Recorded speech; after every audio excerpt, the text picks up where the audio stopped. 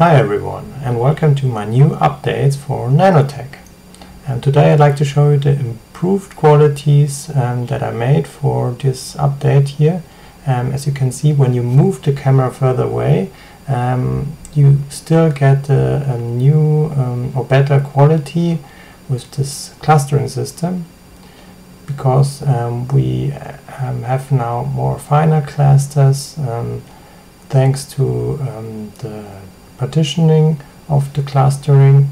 So we have more clusters, but also they generate a better surface structure that preserves the detail and can be also better rendered and loaded for a better overall image. So here we can see that NanoTech is basically using the same partitioning system that Unreal uses, or Nanite, and this partitioning system is based on the Metis library,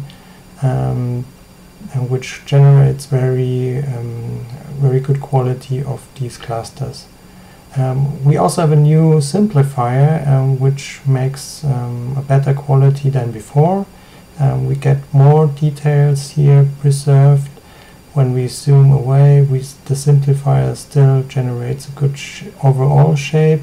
Also the UVs are preserved, and as you can see here, when we move the camera, we can still see fine details from further away, and overall the quality is better than in the old version. And yeah, these two updates I wanted to show you, and yeah, some more updates will come soon, and just stay tuned for more infos, and subscribe my channel, please. Thank you.